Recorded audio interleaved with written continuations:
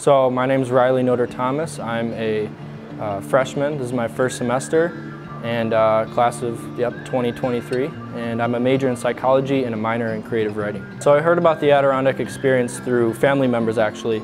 And when I heard that there's a thing where you can go out every Friday and actually be out in the wilderness and in the woods and not stuck in a classroom, I was like, how could you miss that opportunity? So I jumped on it right away. Right now we're at the Wild Center, and it's basically the natural history of the Adirondacks, and there's a lot of information on the glaciers and how they help shape the Adirondacks and how the mountains were formed, but there's also an in-depth look at all the creatures here, like the otters and the fish and the plant life. I mean, it's great. The teachers are fantastic.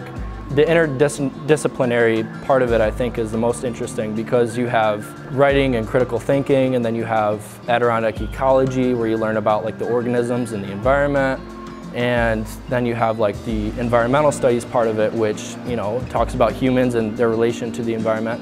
And so it's really cool to have experts on each subject kind of delivering their perspective, and so you're actually out there in nature and you're not just seeing it from afar. You get to really experience it, and I think that's what this whole thing is about, and I think it's very important that people have that opportunity.